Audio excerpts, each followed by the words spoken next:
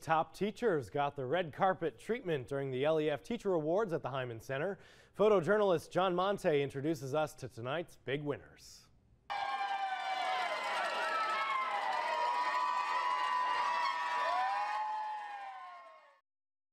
It's so far from what we do every day.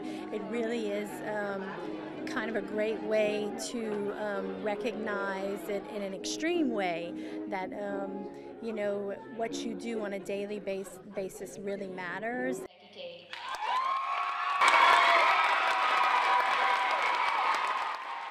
I would have never imagined being one of the finalists, especially considering how many wonderful teachers there are out there. It is like a pat on the back that you want to give to kids when they do something really good.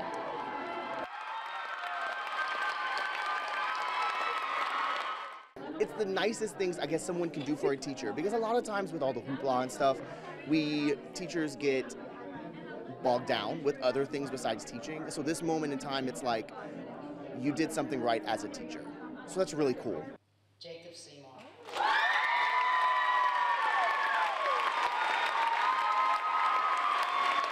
Most are working hard behind the scenes and we don't realize that we have an effect on people, but then when it's made clear to us, it's really exciting to see.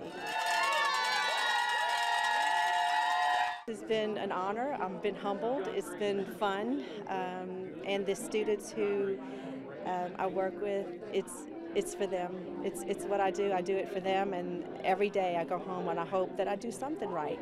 Not all the time I do it, but I hope I do something right.